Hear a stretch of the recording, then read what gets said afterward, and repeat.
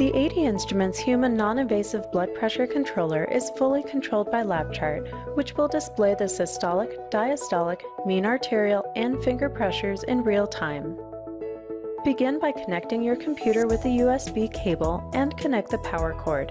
It is optional to connect the analog output to a PowerLab input. Next, connect the cable assembly and air tubing to the front panel.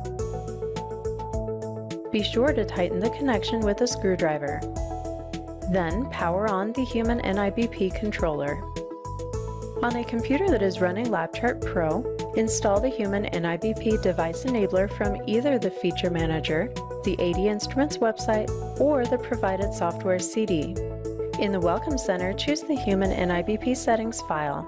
Notice the device name appears at the top of the document and the Start button has been enabled.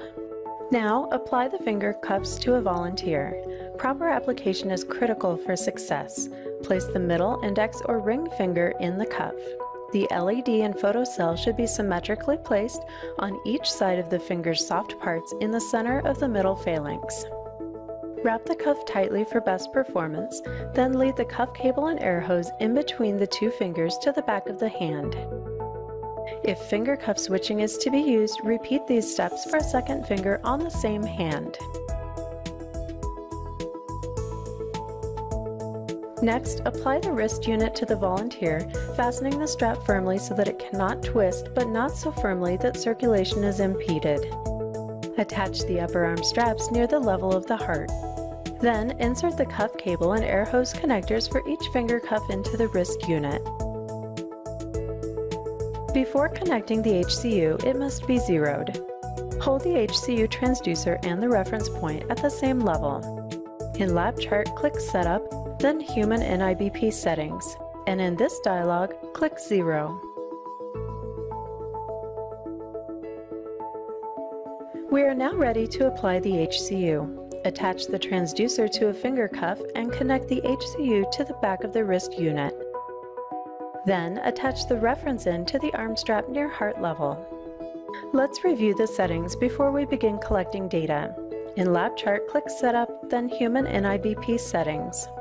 The default options are a good starting point. The ongoing auto-calibration will greatly improve the accuracy of your measurements.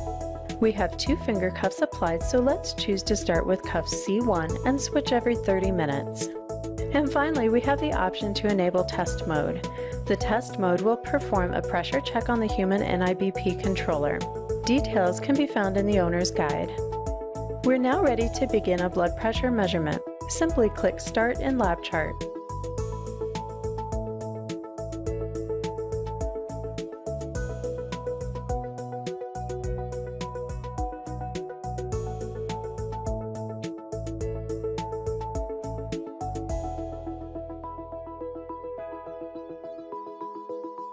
And whenever you have questions, be sure to ask your AD Instruments support representative.